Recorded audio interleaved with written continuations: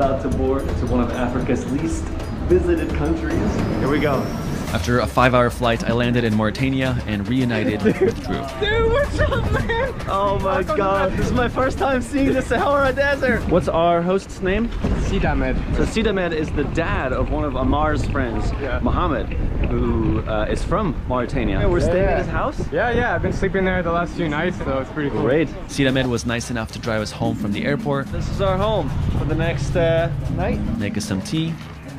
And host us for a traditional dinner, but as a local custom, we had to eat with our hands. It's one big plate, eat with your hands. This is my first time doing this. After a day of travel, we rested up for the 13-hour drive that awaited us, just to get to the starting point of the train.